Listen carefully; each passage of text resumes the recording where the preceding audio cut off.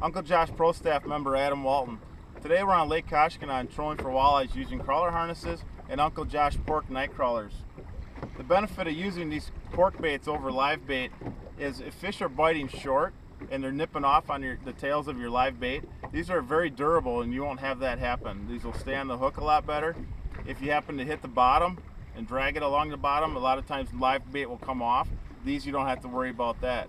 And the other advantage of them is when you do catch fish, these will stay on the hook a lot better than live bait, so you can get your lines back in the water quicker than you would if you had to thread on a live crawler.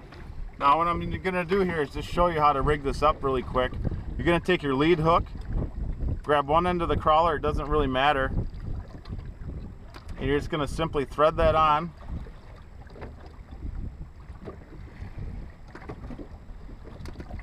Like so. And you want to maintain a hook gap just to help with hookups when the fish strikes.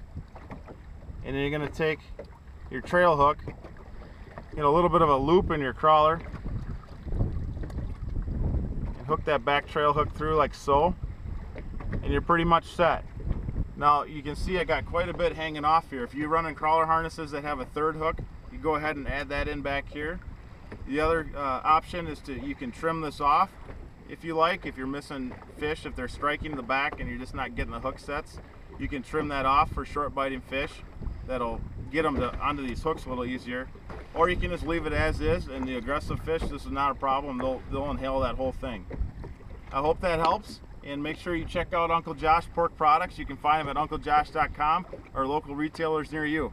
Good luck on the water, and we'll see you next time.